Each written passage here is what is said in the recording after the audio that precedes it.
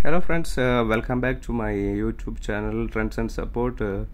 Here I am discussing about Patel Engineering.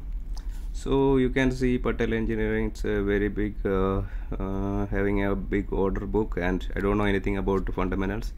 I only know about charts. So see this rest of the old things, just avoid. So here you can see this, it's falling, and it's take some support here around 10, and it's making a high. It's this way. So that time this channel was for this one, this way is this channel. So and you can see this this is the falling channel of Patel Engineering. You see this. So and you can see this high and this high and this high, and then you connected a line, trend line here, and extend. So that will be your breakout, weekly breakout for the stocks, that is 27-28 range. So from you, as you all know, I'm following weekly breakout strategies. That may my target almost all the time 100% and above. So here already got it's a multi-bagger now. So from here my target is for the last previous flow of the stocks. That means this is the previous flow.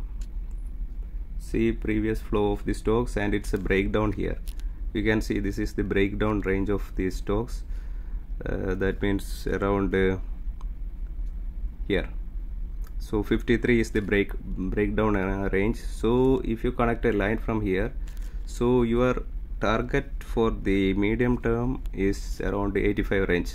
That means your entry is 28 and your target will be 85. So after that, okay, this is almost near, then we have to check this future target, means the long-term target of the Patel Engineering. So let's see, this is previous lower support line, and the flow is you can see this is the flow. So previous you see this is coming from here and here, and you can see this made a breakdown here. So this line may act as a resistance for the next flow. That means this way and this way. So it's if we say it's 235, maybe exaggeration, but let's see that. So long-term target, I'm hoping it's 235, and another target in between. You may get that around just 1 minute. You may look for the another target around okay, I got it, around this range. So 111. So I'm looking forward Patel Engineering once close 86, this may run to a big channel, that is 86 to 235. In between you have a resistance in 111. So let's see, if you are holding Patel Engineering, hold tightly, and if you are not having, then you can average, or you can buy now with the stop loss of 60, below 60. Or if you are a long-term investor, then your stop loss may be 45, below 45, it's okay.